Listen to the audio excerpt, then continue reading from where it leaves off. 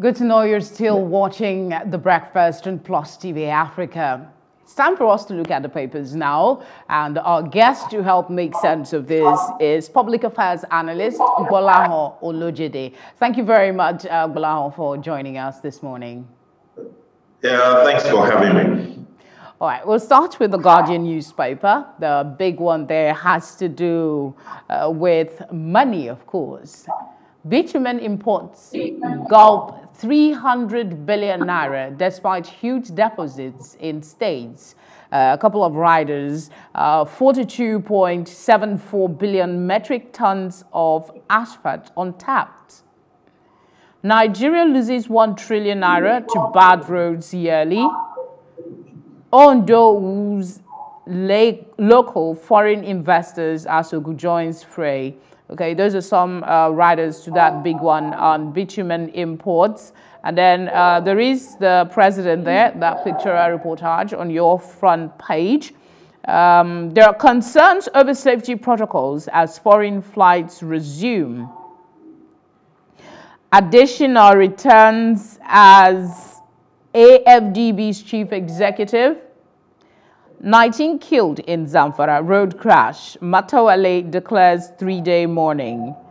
And then there are some other headlines for you from the Guardian newspaper.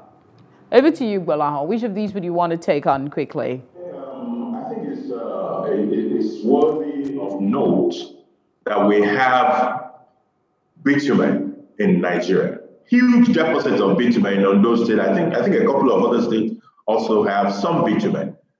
And to note that we spend 300 billion naira importing a product that is right under the soil in Nigeria is disheartening. Do you know that a whole lot of states in Nigeria do not even have an annual net revenue of up to 100 billion naira? And here we are as a country, we spend 300 billion importing a product that is under the soil in Nigeria. It's something that should get us thinking. That space of solid minerals, we have not done very well in at all. If we ask how much money we make from solid minerals today, it will be something that you want to close the book and wonder what kind of a country is this. Okay. So when you think about the fact that we import palm oil, we import maize, we import refined petroleum products when we have the crude right here and we just refine, it's an extension of the kind of nation we have become. A nation that just want an easy way out, sell the crude, get some money, share it, and then everybody is happy. We need to change the way we think as a country. All right, there is this one that I skipped. Disquiet over Buhari's order for metering of 5 million Nigerians. But before I take your thoughts on that, I want you to speak on the return of Adesina as the AFDB's president. Lovely news. Probably one of the best news of the week. Yeah. Not only was it returned as the president of that institution, he had 100% votes of the Board of Governors. And that includes even the votes of representatives of the nations that have asked for his probe. So everybody is on board, 100% support, and additional is elected for another 5 years. We all pray that he will be able to deliver Africa onto its next level in terms of a developmental project and other stuff. All right. Help us out of the hole here. So there's been some concerns over the metering issue. What's your take on it? The order, is it feasible? I mean, we have issue with power generation in the first instance. Sustaining it is a problem. The infrastructure is an issue. So many things that goes with it. Is it feasible, really? There's nothing that is impossible about metering. The concern about this particular news item is the fact that it is not the first time that we're hearing it. More than a few occasions, we've had pronouncement along the same line. Oh, we're going to do mass metering of the people. It just never happened. But I think we are now at that junction where we must make it happen. Why? The reason is because there's going to be the implementation of the multi-year tariff order starting in September. By September 1, there's likely to be, I don't think I should use the word likely, there will be an increase in electricity tariff in Nigeria as a precondition to a World Bank loan. So if you're going to increase the tariff, it is just fair enough that people should actually be paying for what they consume. So we're at that junction where it has become more important than ever that the metering happens. All right. So I want to believe that everything that is required to make it happen this time, considering the effect it will have on the pockets of Nigerians in this time. This is a season where Nigerians need more disposable income. When they are able to spend, that will help us to get out of the recession. If they are not able to spend because everything is lost to arbitrary bills, it won't help anybody. All right. Let's take a look at the next paper that we have. We have the Nation newspaper on your screen now. Government floats survival fund for teachers, artisans, others. Osinbajo hints on revival plan at NBA confab. Why our economy is bankrupt by Moghalu. Those are some for you. And then the update on Edo Ondo 2020. It's also there. Something on INEC ready for polls, says Yakubu. I think if you've been following the news, the breakfast this morning, you would see that there was a visit to the Oba of Benin by the chairman of INEC. And then, of course, Jegede criticizes governor's policies. Izeyamu promises to create jobs through agric. Let's go to the top of the paper. You can find details of that, those stories on page 3 of the paper. Makinde gets Assembly's nod on 800 million naira loan. Half-year reports, Lagos met 81% revenue target.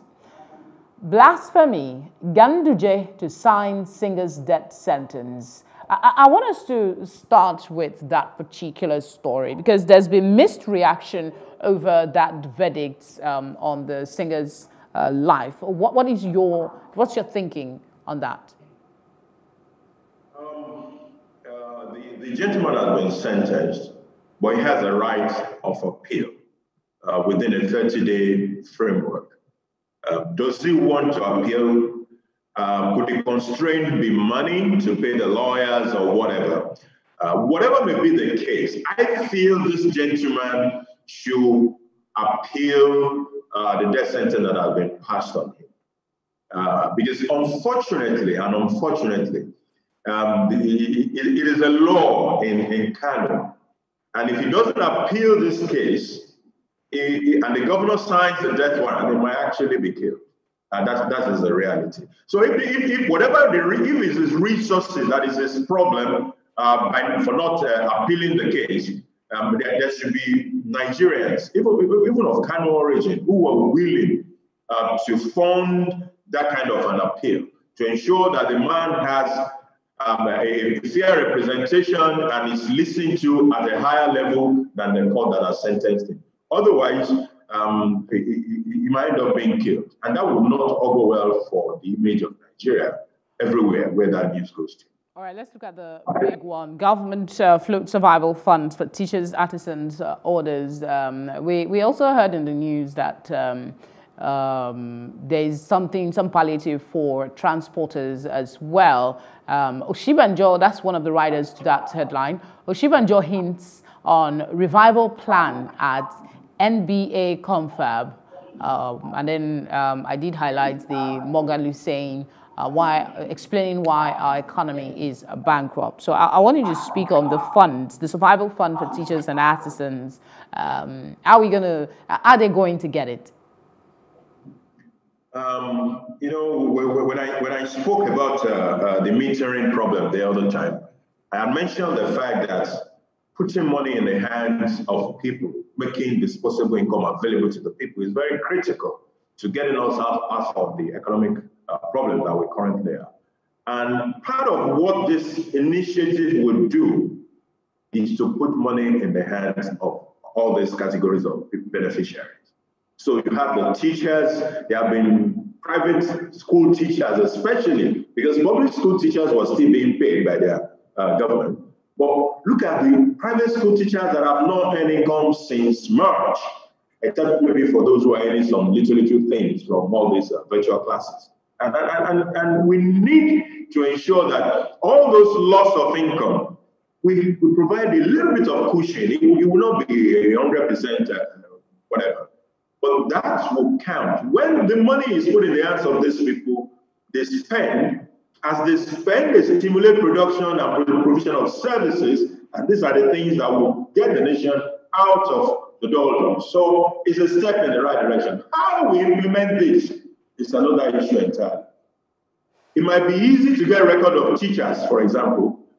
I am not sure how effective it will be getting records of artisans and all the other people that we want to pay this palliatives. So we have to watch that nexus. But at the same time, it's a worthy project. It's part of the way to get this economy back on track.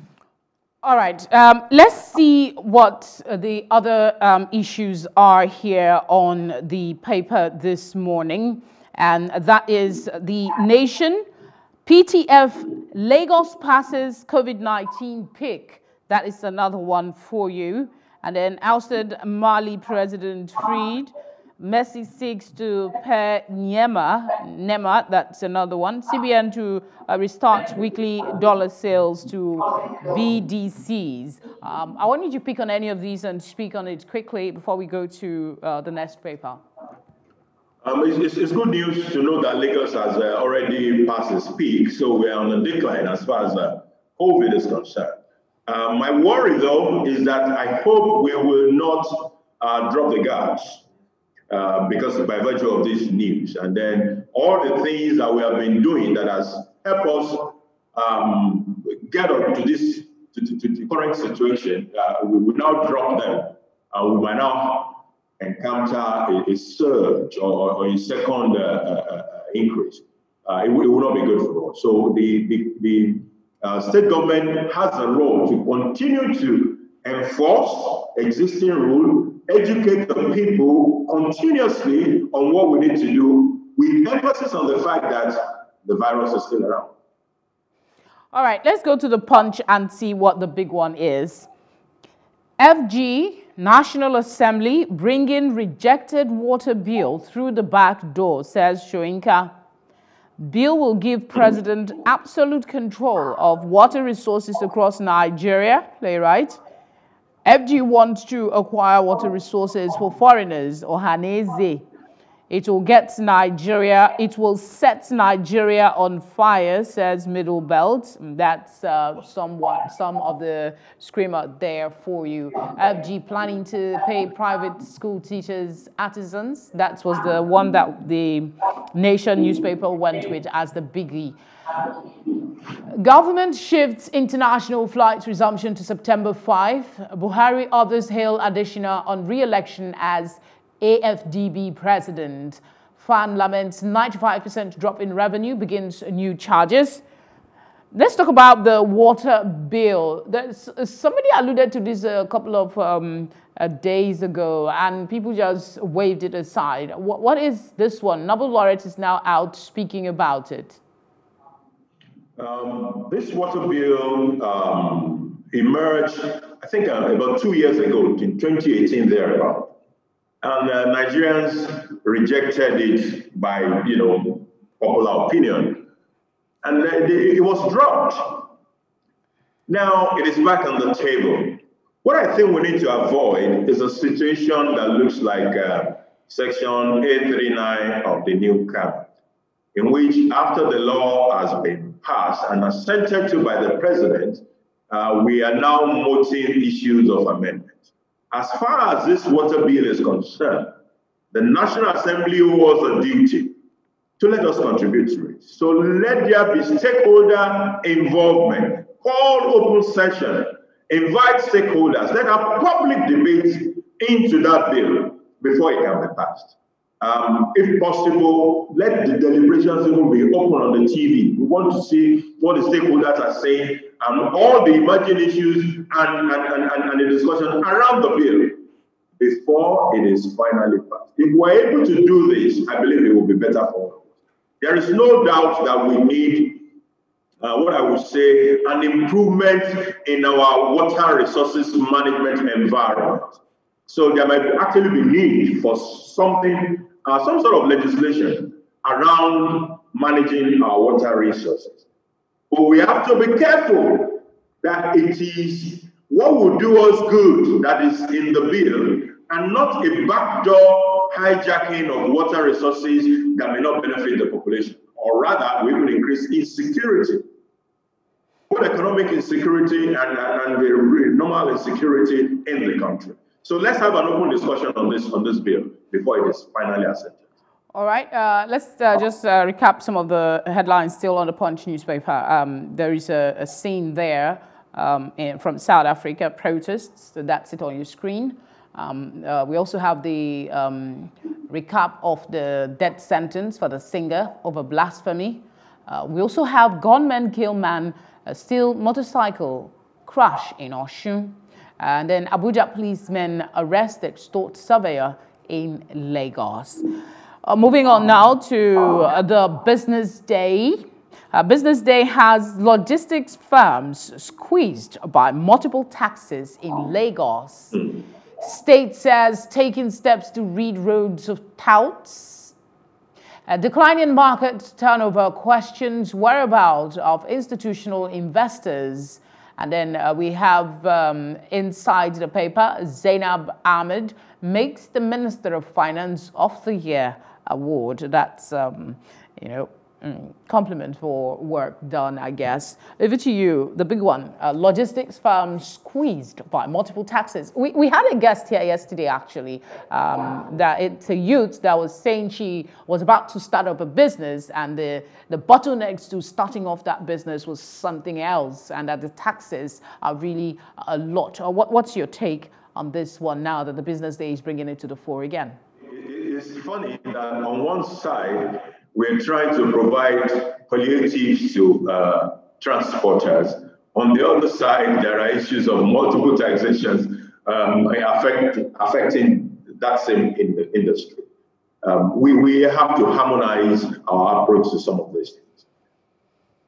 The problem with this season is that even planned taxation initiatives might have to be delayed slightly. So if I had planned before that by June of this year, I was going to increase taxation in certain areas, by virtue of the nature of, what COVID has brought, I am constrained. I have to delay the implementation of that kind of a taxation. And the reason is because of what I said earlier. It is important that people have more disposable income at this time and are able to spend to get us out of recession. So when you slam them with taxes, you take away that income and you keep the economy low and we stay longer in the recession. So all this issue of multiple taxations, if it has to do with the introduction of new taxes, the government must revisit those things and see how it can make it easier on the sector so that people can have more money to spend in this season. All those are our tax plans. We can actually bring them back later on, but let this season pass. All right. The other one there is the declining market turnover questions whereabouts of institutional investors. It has a rider as average daily volume drops to 33.92%, from 33.92% to 290.77. While that might happen on the stock exchange, when you go to other part of the capital market, it is the opposite that is actually happening. In the month of June, the bond offers by the federal government were oversubscribed by about 300%. And the implication of that is that there is so much money chasing so few investments. The same thing happened in July. It was oversubscribed by like another over 300%. Again, so we still have that situation in which there is so much money in the system chasing so few investment opportunities or instruments in the market. So what might have happened is that you have some sort of realignment in which money or investment move from a type of instrument into another type of instrument. So it's not an all bad situation right now. But what I foresee is that foreign investors who are able to pull out will pull out in the season. And that's what we have to do with our forex situation. This is something that requires a close watch by the managers of our economy. We hope they don't pull out too much, so we still have something left behind to grow our economy. Thank you so much, Gbolahan Olojede, Public Affairs Analyst, for your time. Thanks for having me. It's our pleasure. You take care now. And that's it on Off the Press. Still.